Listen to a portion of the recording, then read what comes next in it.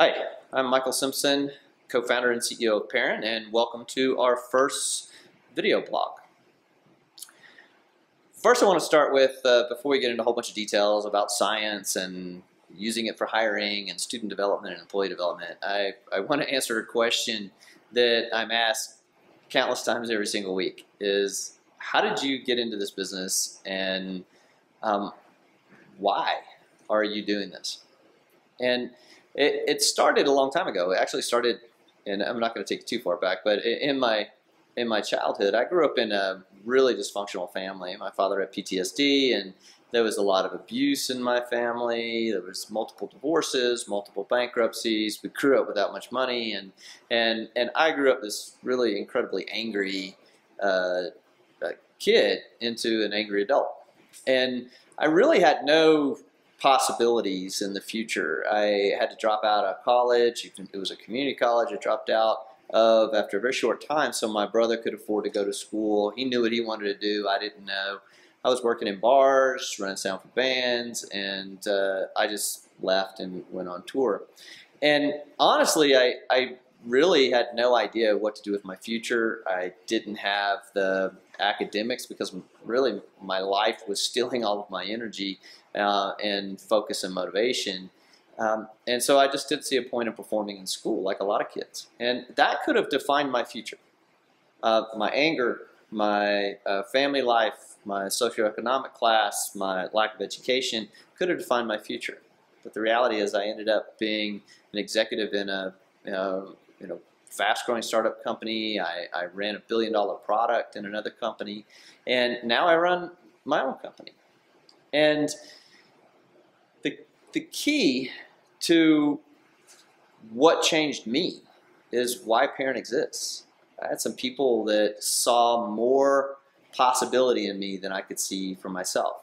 We tend to look at our opportunities through the lens of our environment and our history, and just what is within our closest proximity, which is the people that are around us and our circumstances. But these people saw more inside of me, and they eventually convinced me that I had more potential. I see teachers do this all the time. My parents were teachers. My wife's parents were teachers. My business partner's wife is a teacher. And really what was fascinating is that my mother never came home and said, "Oh, guess what I did today? I raised test scores." She would come home and say, "Let me tell you who came by my office today. The student I taught 10 years ago who wanted to share their success with me and say that I inspired them." And that's why teachers teach. And for, the most part, we don't give them credit for why they teach. We only give them credit and judge them based on what they teach. How good are their students' test scores? Not how well are they changing lives. But as long as we take that away from teachers and we don't validate that, they're not going to take the time, as much time as possible, to invest in changing lives. And if people hadn't invested in my life, I don't know where I'd be. When I was in the software industry, we were doing a bunch of mergers and acquisitions, and I went to our executive team and I said, "You guys keep solving math problems, but these are people problems. And these acquisitions, these hundreds of millions of dollars that you're spending, you're losing in these math problems.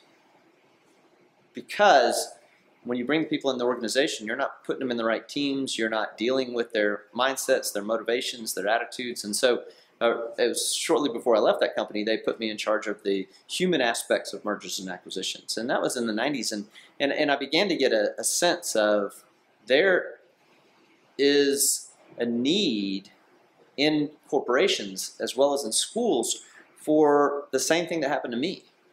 For people to be able to see beyond your academic test scores, beyond your GPA, beyond your resume, and see you for your possibilities.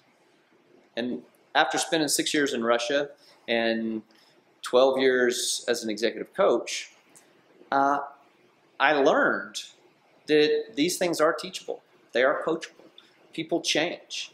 Most of the time, the reason why they don't change is because no one told them that they could. If you have the right tools, which is what we're trying to provide, you can see where someone might want to change. You can inspire them to make that change. And you can help accelerate that personal development, that professional development, that are the keys to helping them be successful in not just their work life, but their ability to learn and in their personal lives.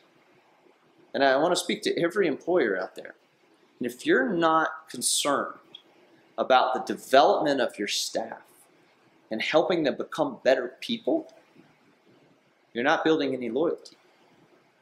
They're just going to jump from job to job to job based on who happens to reward them the most. But when people feel that you care about them as human beings, that you give them the tools to develop themselves, you give them the coaching to develop, and you hire people that are a good fit for the team, which you can all do with science, you're going to keep them a long time. So, again, welcome to our first vlog. We're going to be talking about a lot of things, and I hope you stay tuned.